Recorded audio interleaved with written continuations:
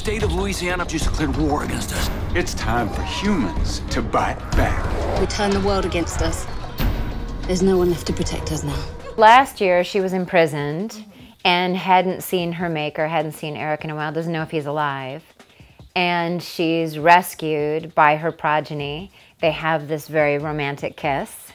And then she sees that Eric is fine.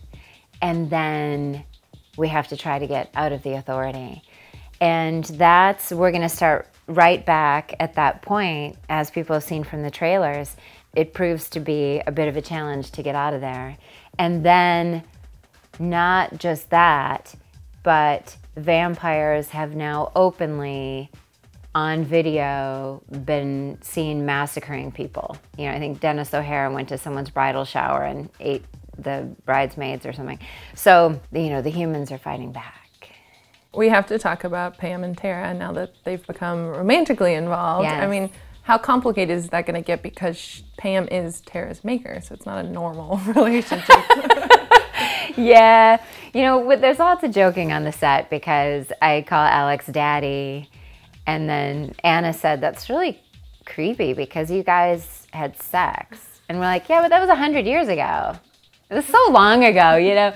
These relationships are very complex. So as an actor, it's fun because for a season I tried to kill Rutina and Tara, and then she became my progeny begrudgingly. I started to have a bit of respect for her, and then I realized she's hot. And all of those layers continue under the circumstances that we find ourselves in season 6.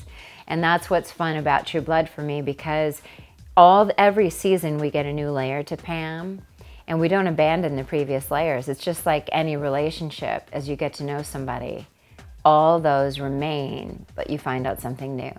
And that's what happens in 6, because we're under different circumstances. Pam is kind of guarded, other than with like Eric. Yes. She's definitely a tough lady, I guess. Yes, yes. So is she gonna butt heads with any of the newer characters? I know there's a whole bunch of new people coming in this season. She's definitely a head butter. I thought that was very sweet. You said kind of, you know, she's kind of tough. Yeah, she's really tough. She has a guilty until proven innocent viewpoint. Pam wants things more status quo, and that she wants to be dressed beautifully every day and go to Fantasia and have, she's like me in that way. We don't like change. Right. So of course the writers just keep throwing change and new people. She doesn't want new people. Speaking of being dressed, I mean, Pam's fashion is some of the best on this show. Is there anything really exciting that's coming up for her with her looks? Well, there's one outfit that's terribly exceptional this year, and every year, you know, they come up with something that we didn't think was possible and would work.